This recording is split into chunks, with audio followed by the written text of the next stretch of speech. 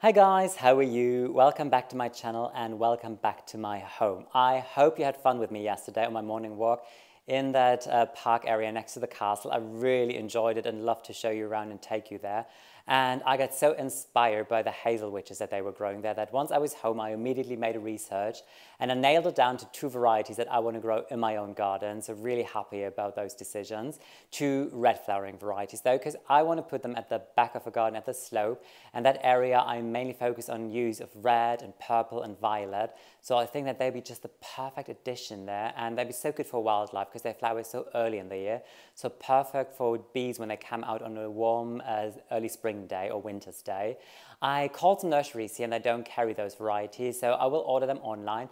But I already thought, you know what, that is the beauty of nowadays. You can just order everything online, and even shrubs and everything. You don't need to compromise anymore. So I might need to wait a little bit for them to arrive, but that doesn't really matter. I'm happy that I found them, and this is going to be one of my future videos with you where I'll be planting 2 hazel witches. So I hope you're excited about that.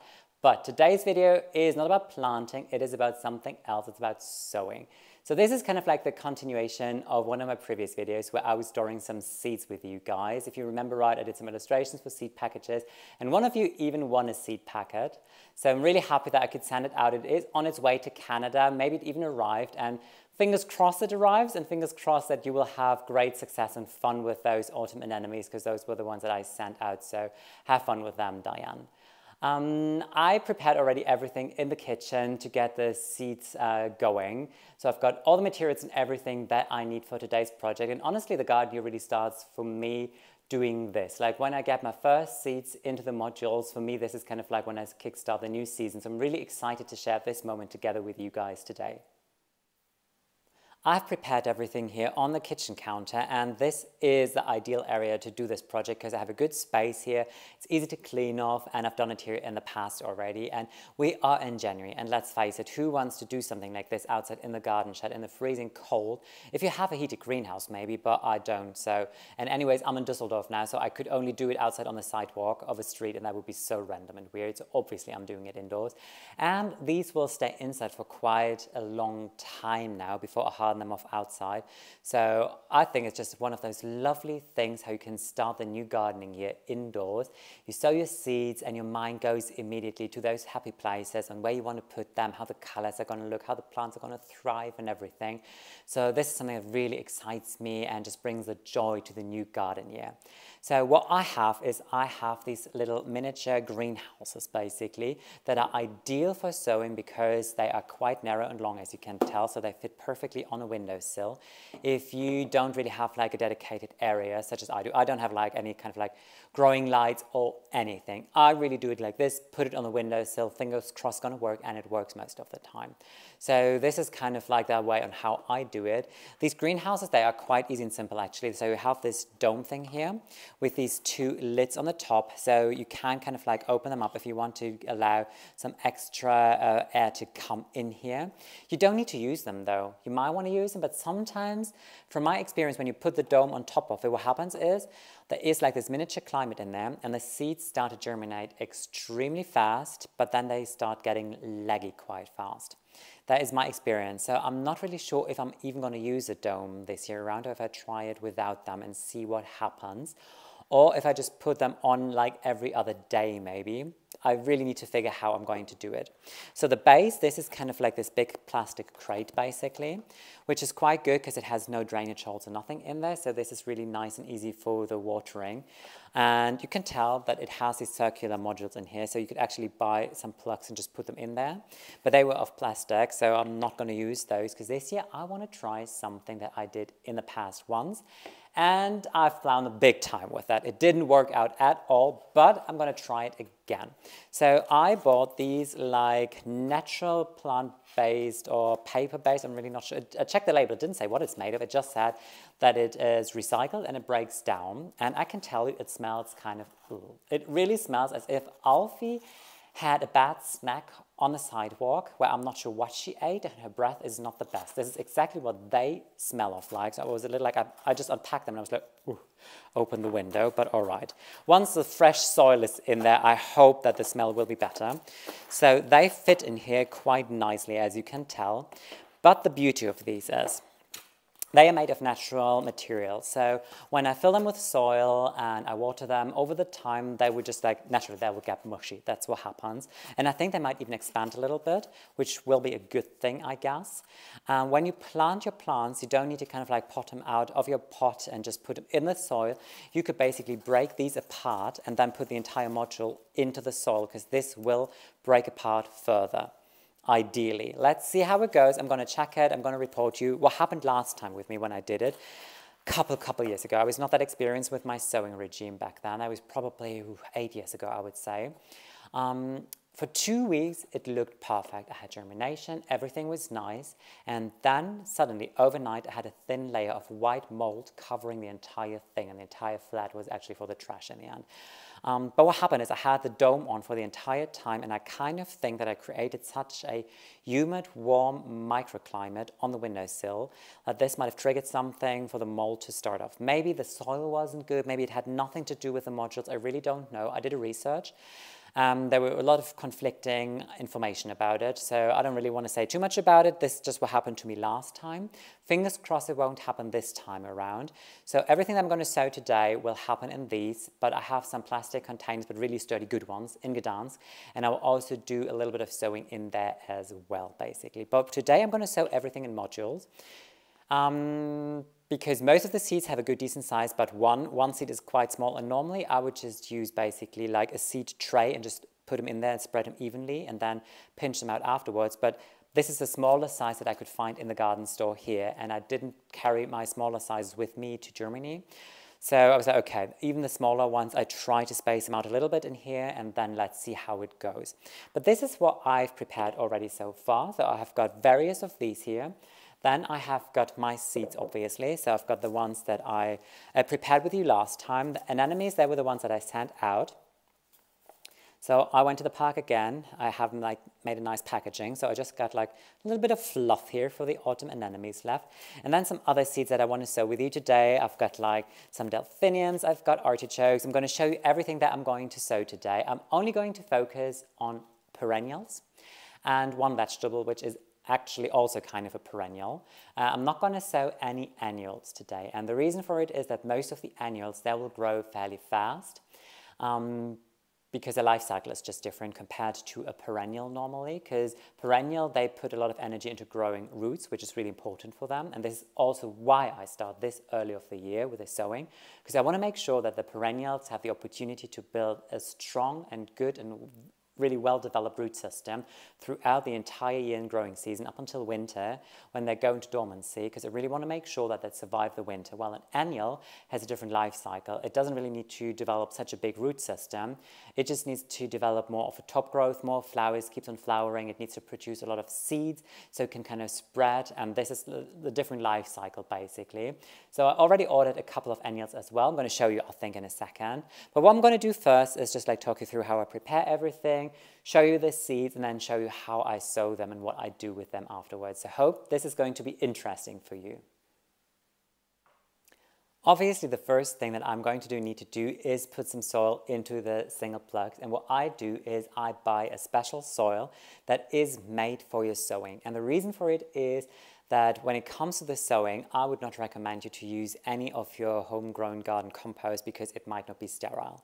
Eventually, I don't know what you put on your compost, but sometimes I might put like, if in my mind, put, I don't know, something that I cut back that had already seeds on it on there, or like some stingy nettles or something, whatever, but it might be contaminated. So this is definitely not what you want to put into these little plugs. You really want to have a sterile soil, and on top of it, you want to have a soil that is not fertilized or too rich or anything, because when the seedlings start, or the seeds start to germinate, your seedlings, they have very thin and fibrous roots, and they could burn quite easily. And when the soil has fertilizer in it, or is too rich basically, those tiny roots eventually might burn and your plant is going to die back.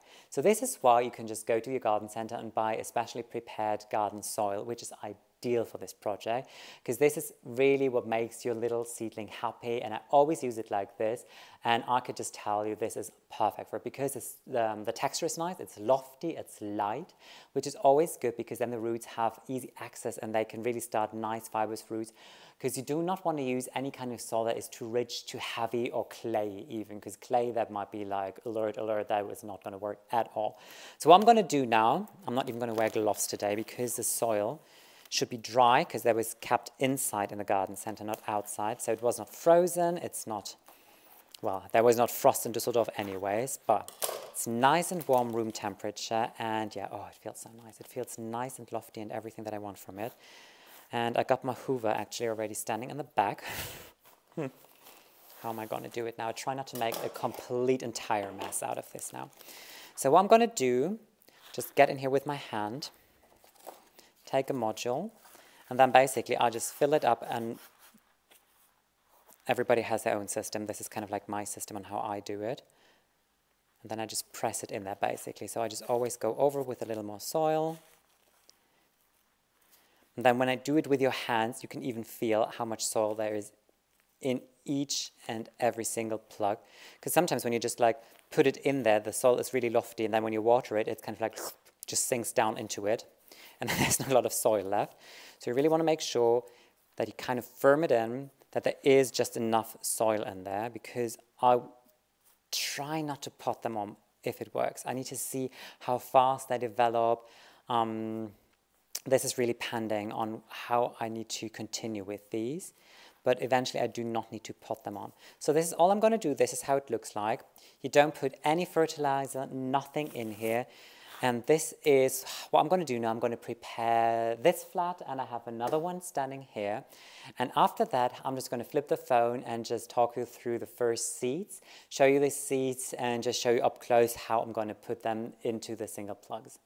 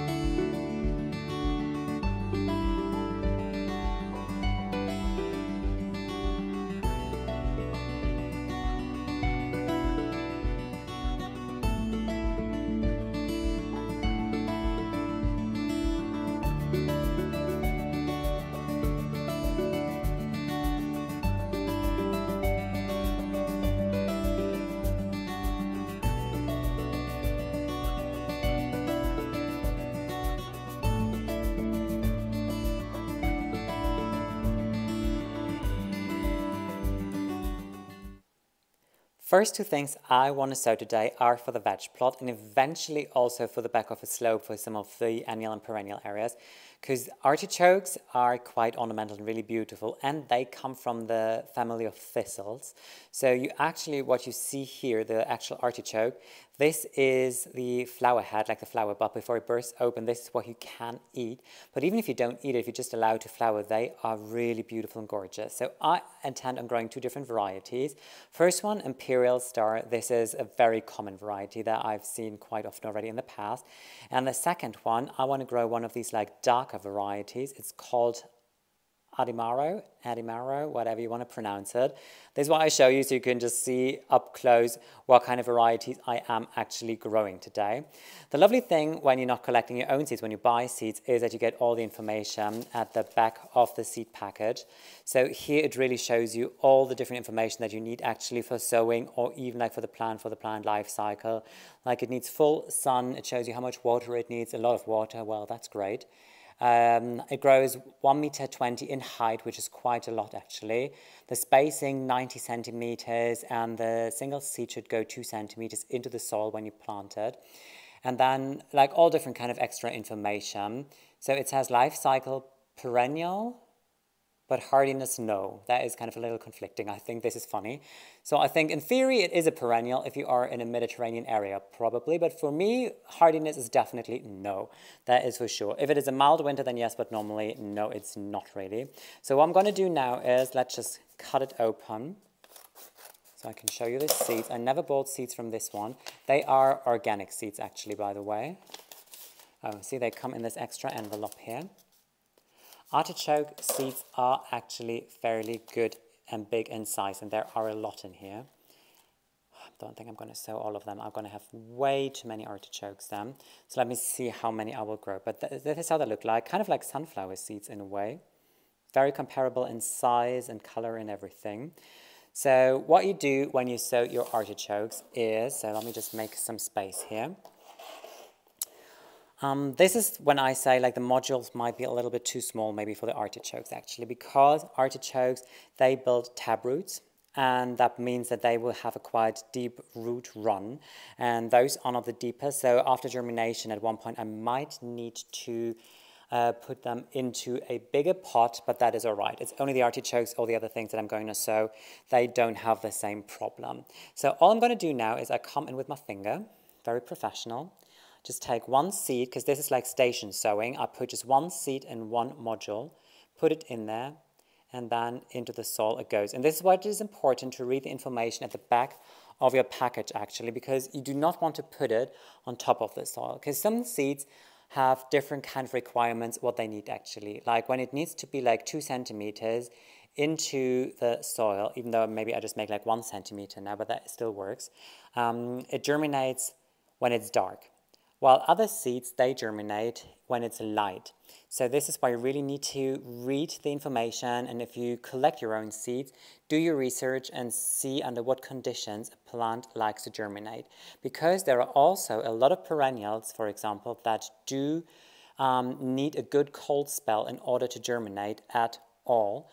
Like there are those kind of plants like phlox, for example, or bells of Ireland. They definitely do need a period of cold in order to germinate. It triggers something inside the seed, while others, like zinnias, for example, they don't need that. They really need like warm temperatures, 20+ degrees, in order to germinate well. And this is the little research that you need to do before you do any kind of sowing, basically. So you can tell this goes fairly fast. I'm just explaining a little bit, and in the meantime, I could just pop the seeds in here. And now I got like 3, 6, 9, 12.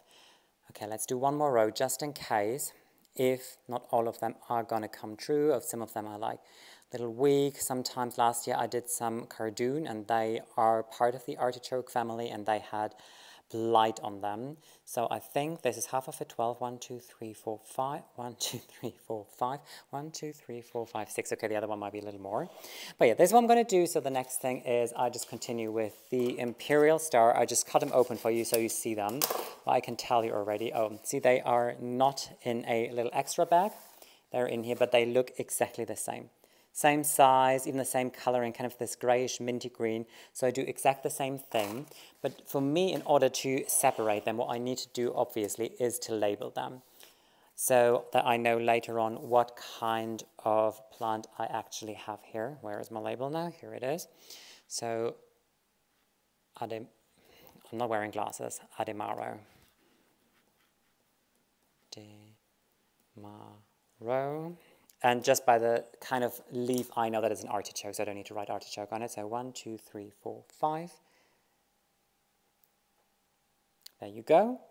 And then I will just continue with the next one here and just fill up the entire flat basically with the artichokes. And then let's continue with the perennials. Now to the perennials, even though that artichokes are perennials as well in a way, but for me, I see them as like a vegetable crop mainly. So yeah. This is Delphinium. I love Delphiniums. They are one of those plants that come with a lot of childhood memory, and I just love them because they come in an array of beautiful colors that I really enjoy. They come, here you can tell this is a mix, so it's like different kind of blues, a little white, a little pink eventually. They also come even in like cerulean and beautiful blue shades, like icy blue, wonderful, steely blue, but I really want to have colors like these here. I wish I could have found a pack that only had like the blue ones, and like these really purple ones, because they are pure purple. There is no like dark black, white, any mixing, any tipping, anything in there. It's just a pure simple color, and this is exactly what I want to have.